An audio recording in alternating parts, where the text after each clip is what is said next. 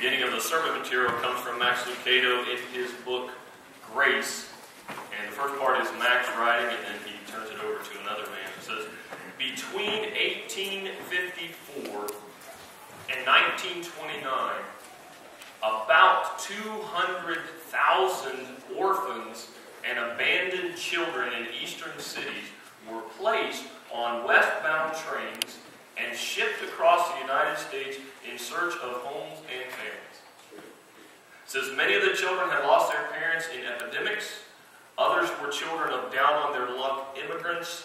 Some were orphaned by the Civil War, others by alcohol. And they all needed homes. They were loaded on trains in groups of 30 to 40, and they stopped at rural areas for viewings, and the kids would be lined up on the platform at the railroad station, pretty much like livestock at the auction. And prospective parents would ask questions, evaluate their health, maybe check their teeth. If they were selected, the children would go home with the people. If not, they got back on the train. And it was called the orphan train. And it says Lee Nailing remembers this experience. He remembers living at the Jefferson County Orphan Home for 2 years. When he was 8 years old, he was taken with his 2 younger brothers to the train station in New York City. And the day before, his biological father gives him a pink envelope with his dad's name and address on the envelope. It says, write me when you get to your destination. Lee remembers taking the envelope, putting it in his pocket, and then while they're on the train, he and his 2 little brothers fell asleep. And when he woke up, the envelope was gone. And he never saw him again. He didn't have any way to contact his dad. It says things get worse before they get better. Lee and his 2 brothers are taken to several towns. In the 6th day, somebody in some little rural Texas town selected one of his little brothers, and then another family selected Lee and his other brother. And pretty soon, Lee gets taken out of that home and sent to another home. And it's a farm, and he'd never been on a farm. And the city kid didn't know that you weren't supposed to open the cages for the chicks, and he did, and the farmer got mad and kicked him out. It says, in a succession of sad events, Lee has lost his father. He has ridden a train from New York to Texas. He's been separated from his 2 little brothers and kicked out of 2 homes. His little heart is about to break. Finally, he's taken to the home of a tall man and a short, plump woman. And during the first supper, he doesn't say anything. And he makes plans that night to run away. The next morning, they sit him down to a breakfast of biscuits and gravy. And he reaches for one, and she says, not before we say grace. Mrs. Nailing, stop me. This is Lee now telling what happened. Not until we've said grace, and I watched as they bowed their heads, and Mrs. Nailing began to speak softly to our Father, thanking him for the food and the beautiful day. And I knew enough about God to know that the woman's Our Father was the same Our Father who art in heaven that the visiting preachers recited to us at the orphanage. But I couldn't understand why she was talking to him as though he were sitting here with us waiting on his share of the biscuits. I began to squirm in my chair, and then Mrs. Nailing thanked God for the privilege of raising a son. And I stared as she began to smile. She was calling me a privilege. And Mr. Nailing must have agreed with her because he was starting to smile too. And for the first time since I boarded the train, I began to relax. A strange, warm feeling began to fill my aloneness, and I looked at the empty chair next to me. Maybe in some mysterious way, our Father was seated there. And he was listening to the next softly spoken words. Help us to make the right choices as we guide him, and help him to make the right choices too.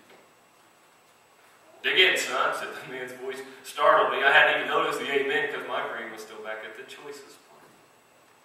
As I heaped my plate, I thought about that. He said, hate and anger and running away seemed to me to be the only choices. But maybe there were others. This Mr. Nailing didn't seem to be so bad. This thing about having an Our Father shook me up a little, but I ate in silence. After breakfast, they walked me to the barber shop for a haircut. We stopped at every one of the 6 houses along the way, and at every door they introduced me as our new son. It says, as we left that last house, I knew at the first light next day I would not be running away. There was a hominess here that I had never experienced before. At least I could give it a try. And And there was something else. Although I didn't know where Papa was or how I could write to him, I had the strong feeling that I had found not one, but two new fathers, and that I could talk to both of them. And that's the way it turned out. Now I want to ask, how many emotions did you either hear or even feel in that story? And I sat in a part of a group Wednesday with the same silence and attention during a child abuse awareness class that I took at Licky Memorial Hospital. They had different pictures that I won't put up on the wall for you. Pictures of little kids who were beaten with belts. This is how you identify the buckle bruise. Pictures of little kids who were held or dipped in scalding hot water. And we listened to Nicole Bromley. This is her, the author of those books, Hush and Breathe. And she is sharing, standing like I am with you, sharing very openly, very honestly about her emotions and her choices as she battled, and she still struggles to overcome, nearly a decade of sexual abuse at the hand of her stepfather. Says she lived a nightmare existence between the ages of 5 and 14. All the while playing every sport, being team captain, being elected homecoming queen, Miss Popular, All-American Girl. Nobody knew her secret. She is now in her 30s. Nicole is happily married to one of the ER doctors down at Licky Memorial. They have 2 sons. Her mom was there with her to share their story and to support her. And Nicole now travels often as she can to Cambodia. She fights for freedom for girls who are caught in sex, trafficking, and prostitution. Now these are emotional stories. And this particular sermon is focused on this very aspect of our life, which is our emotional health. And the basis for the overall series for this month, Here's to Your Health, it stems from an article I read about Rick Warren out at the Saddleback Church baptizing people. It says Warren was inspired to create their health resource. They have a book called The Daniel Plan. After he baptized more than 800 people in one day, in November of 2010, says after lowering more than 145,000 pounds of weight into the baptistry, he thought, wow, everybody's fat. And he's concluded, he said, I know that's not a real spiritual thought for a preacher to have, but he also thought, I'm fat too. I'm as out of shape as everybody else. And that got me thinking. I haven't done many series about health. I looked it up in my search. There are 5 sermon titles out of 1,594. There are 5 that have any mention of the word health in any aspect that has to do with physical. I typed in the word weight, W-E-I-G-H-T. I got 0. I have never preached about weight loss in 25 years. And somebody's going to be thinking, well, yeah, because whenever I start talking about dieting and weight loss, I get the cold shoulder and some snarky comment. What do you know about weight loss? I know this. There are a lot of diets that don't work. I know there are a lot of people who wish they could do something about their weight. And I know that Jesus cares and it matters. This is what Jesus said in John 10:10. I have come that they may have life and have it to the full. Anybody here feel like there's any ways in which your life could be more abundant if your weight were less? 1 Corinthians 6:19-20. Do you not know that your body is a temple of the Holy Spirit who is in you, whom you have received from God? You are not your own. You were bought at a price. Therefore honor God with your body. And Rick Warren sums it up. He says, the Bible says God made my body. Jesus died for my body. The Holy Spirit lives in my body. So I better take care of it. So I started looking for resources and health and materials. And I found a topic that's addressed in this book that I'm reading in the cover. It says, First Place for Health. And it's going to say the same thing that you've heard before, and you know our bodies are connected, right? The other aspects of health factor in to weight and things physical. On page 15 of the book, it says, you see, losing weight is not the real answer to our problems. But being overweight is often a warning sign that we are not where we need to be in life. The real answer is that we need to live a balanced life. And I'm trusting that you've heard that, you've read that, you've seen that. The struggles, the battles that we have in other areas of life can show up in our physical body.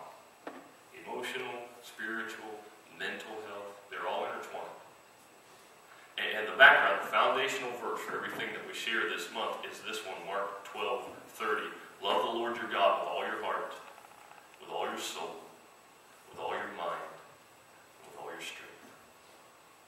They're all connected.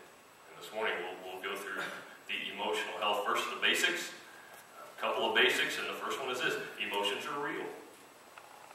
The first basic is that emotions are real, and if you have World Magazine, you could have read about hired hand holders. It says the pressure felt by young Chinese women to find husbands has created a new industry in China, rental boyfriends.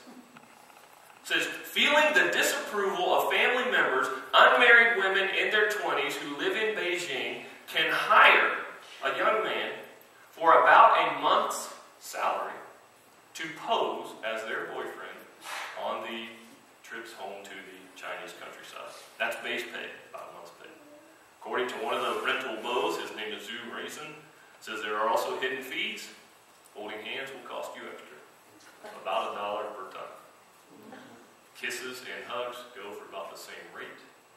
If you want to go shopping together, that's $10 an hour. Movies are additional, and it depends. For some reason, a thriller costs more than a comedy. It's all in the contract. And somebody will say, why would you do that? Because emotions are that real, and emotions are that powerful. Instead, feeling the disapproval of family members causes those young women to consider. This is James Flora. He's writing in Pulpit Digest, and you can see if you can hear these. He said, a group of motion picture engineers classified the following as the 10 most dramatic sounds in the movie. 10 most dramatic sounds. A baby's first cry, the blast of a siren, the thunder of breakers on rocks, the roar of a forest fire, a foghorn, the slow drip of water, the galloping of horses, the sound of a distant train whistle, the howl of a dog, the wedding march. And they said, of those 10, one causes more emotional response and more upheaval than any other sound. It has the power to bring forth almost every human emotion, sadness, envy, regret, sorrow, tears, as well as supreme joy. On that list, they said, that's the wedding march. Vicky Kraft said this online. God has emotions. He created us in His image. We have an emotional capacity. God loves. He is joyful. He feels compassion and sorrow and anger. Jesus Christ, as a human being, reveals the heart of God and expresses sorrow, anger, frustration, disappointment, amazement, grief, joy. Our emotional makeup is one of the ways that God's image is seen in all of us. And G. Walter Hannison wrote it in Christianity Today. I'm spellbound by the intensity of Jesus' emotions. He doesn't show a twinge of pity. It's heartbroken compassion. Not a passing irritation, but terrifying anger. Not a silent tear, but groans of anguish. Not a weak smile, ecstatic celebration. Jesus' emotions are like a mountain river cascading with clean water.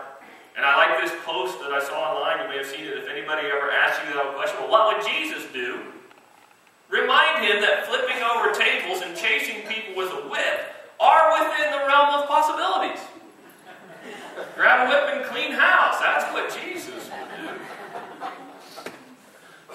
It is okay to feel emotions.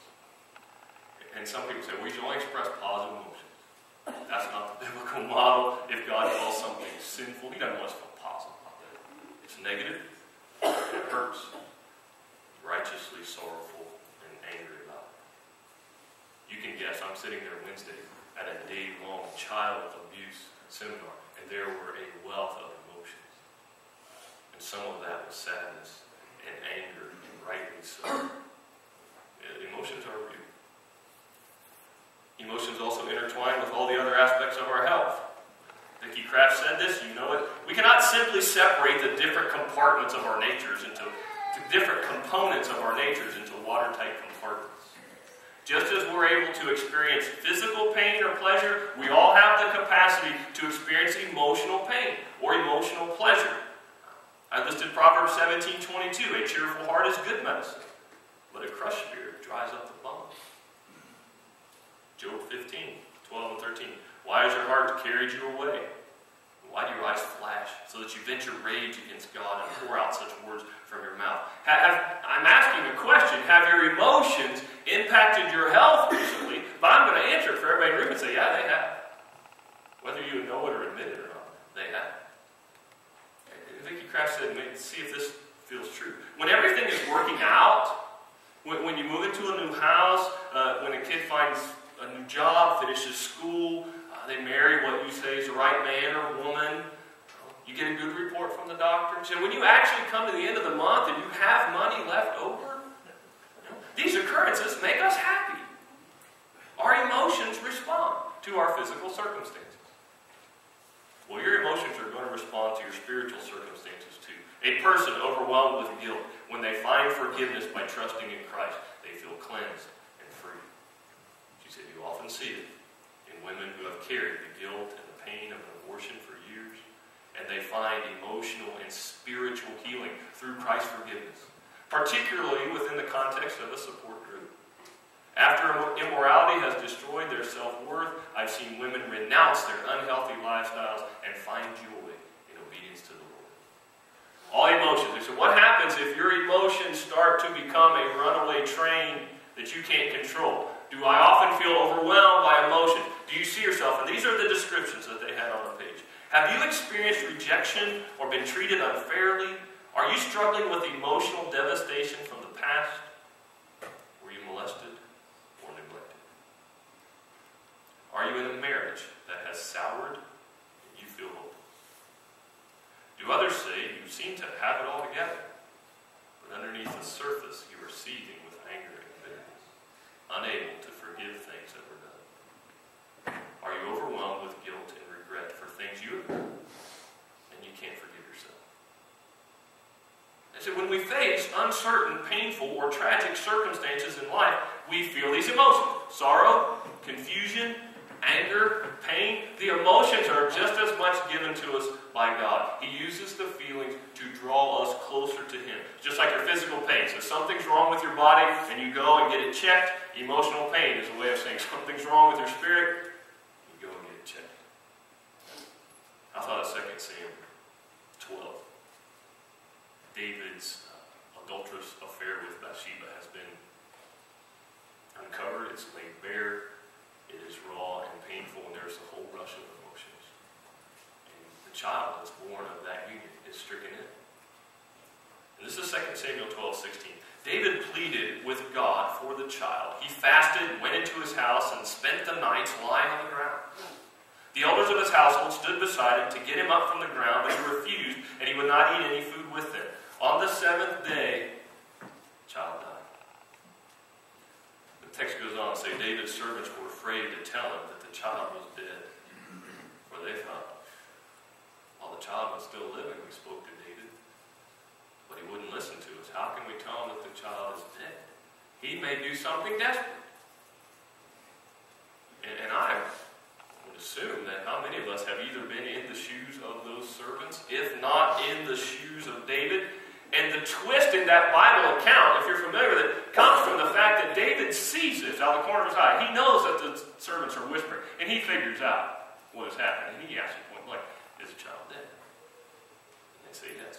And he immediately gets up and washes his face and shaves and eats and goes back to, shall you say, regular life. And they're all, we don't get this. And he's very blunt. He says, when the child was alive, I prayed and hoped that maybe God would relent. Not. And I know that I will not see my son back here in this life, but I can go and see him in the future. And yet you know David had emotions, and he had issues, and he had grave sins.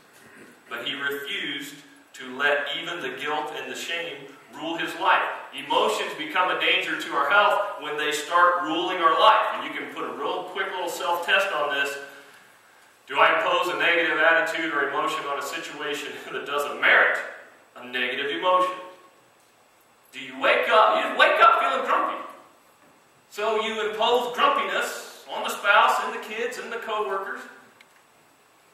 Why is that feeling there in the first place? It doesn't have anything to do with the kids and the spouse and co-workers, but it's imposed on them. Are your emotions ruling? And if you're honest, you might be sitting there going, maybe, probably. Somebody might say yes. So that's the other side, the emotional aids, the health aids. We'll put two on there, and one's real simple. You just got to show up. We need to show up. We often think, Dickie Kraft wrote this, we often think we can solve our spiritual needs with a change in our physical circumstances. Take a little vacation. Go to the mall, buy a new wardrobe. For some people, escape will be alcohol, drugs. Others, it's just live for pleasure. Those are remedies. Those are not remedies. They're band-aids. They're temporary anesthetics. You're treating symptoms. How many times, this is a hard question, how many times have my emotions won out in the past because I'd rather run or dull or escape instead of showing up and facing this head on? And Joyce Meyer, a lot of people know, says some people pay big money for professional help and never find the answers they want to hear. She said, I'm convinced it's because many of these people don't really want to be helped. Instead, they want someone to excuse them from their problem. It's not you. It's other people in your life. They're causing you problems. They're making you upset. She said, I'm not saying that people don't do horrible things. People hurt us and it's not right. But the bottom line is this. You cannot control what everybody else does, but you can control your reaction to it. It is time to stop letting someone else's bad behavior steal your joy. And if I had to love and respect a little wooden block from the marriage series, I would put it up here and turn to session 5. My response is my responsibility. And I sat there Wednesday and listened to Nicole Ronley not only recount the horrors of what she endured, but also how she showed up, faced them down, and works at it one day at a time. Do I need to be ready to show up tomorrow? Battle the emotions tomorrow. Somebody put it this way. Just because your body wants sugar doesn't mean you have to give it sugar. Just because your body wants to lay there on the couch all day doesn't mean you have to give in.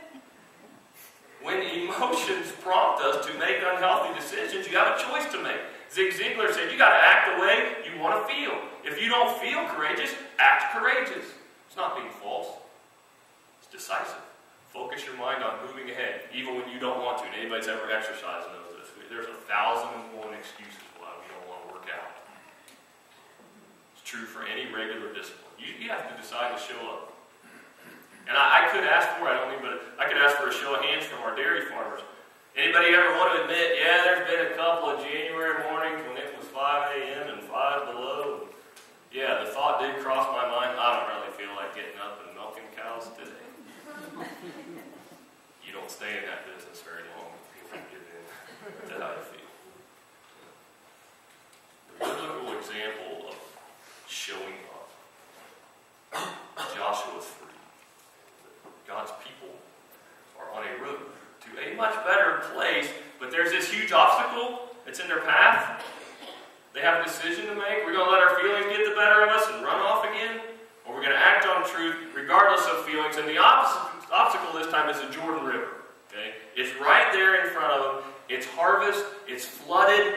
It's foaming and surging and logs and sticks and dirt and mud, and it's impossible for them to cross the river. Beyond the river is the promised land. 40 years. They have been wandering and waiting and looking and always knowing it's over there. Flowing with milk and honey. And God's command is what? Go stand in the water. Go walk into the Jordan. And I just want you to put yourself in those people's shoes. Or take your shoes off and hold them in your hand if you think they're going to get wet. Because God said, stand in the river. And you have to say, what's God going to do if I go stand in water? But the people of Israel showed up that day. And the priest took the lead and they marched into the water. And as soon as their feet touched the river, what happens? The water stops flowing. piles up miles away. And there's dry ground again. They walked right into the promised land that day. Do I need to decide, I'm not going to let my feelings rule, I'm going to show up. And if I fall down, I'm going to show up again the next day. A lot of people share a lot of positives from Rick Warren and others, and you may or may not be aware. He said after their son, 20-something son's suicide, Rick Warren regained about half of the 65 pounds that he lost going through their Daniel plan. He said, I didn't sleep well for months. When you don't sleep well, your hunger level goes up. And I fell off the wagon. And all those pounds I lost kept finding me. But as anyone in recovery will tell you, setbacks are part of the process in long-term change. So rather than beat myself up, I asked God and my friends to help me get back on track. He said, people learn from weakness. When I began to get a handle on the grief, I already knew what to do to live a healthier life. That's showing up. Am I willing to face my feelings, my fears tomorrow? And I got an answer for it if you say, well, honestly, I'm not willing. This is the prayer that you pray. Lord, I am not willing. But I'm willing to be made willing.